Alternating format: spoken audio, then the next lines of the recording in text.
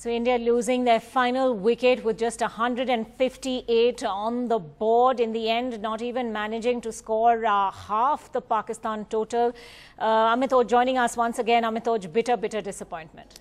Well, yes, although, I was just talking to some of the fans out here who have been saying are basically cricket analysts, because this country is full of pundits, cricket pundits, a billion cricket pundits. Everyone seems to know the sport.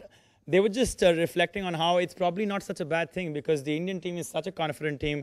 One will never say that India is poorer in terms of being a better team than Pakistan, at least on paper. So the point is that this loss will inspire them towards the 2019 World Cup like nothing else will. And that's what we got to think about.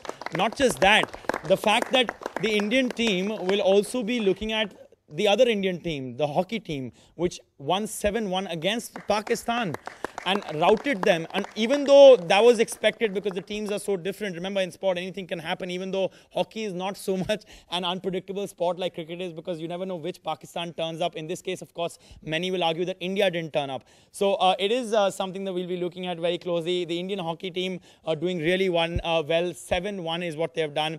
On the other hand, the Indian cricket team, which is basically what everyone was following in this country, proving to be quite a disappointment as the #1 team in the world, taking on the #8 team in the world. That was not expected, this kind of a performance, a 180-run loss. That's not something you expect. I just want to get some comments in right now.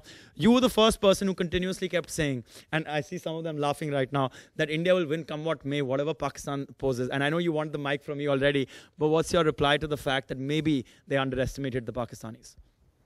Yeah, we underestimated the Pakistanis, but I really, in the beginning only I said the first 10 overs will decide the fate of the match.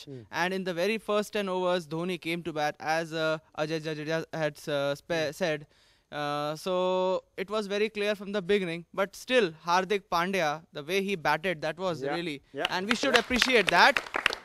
More importantly, he opened the match little bit, but the Ravindra Jadeja, it was his mistake that he got him out as well, and he also was out. Okay, but mistakes happen. This is what India-Pakistan cricket is all about. You have mistakes, and you have situations where the tension is such. Your back's against the wall, and you're trying to get more runs for the Indian team to make sure that it becomes easier towards the end. But 158 in just 30 overs, they didn't even bat out the 50 overs. Many will actually argue that the Indian team was not basically, just didn't turn up, in fact. Now, some other questions that I have for our fans out here, a lot of them still being with us and talking to us, they're still hopeful. They were here till the very end, despite all that was happening.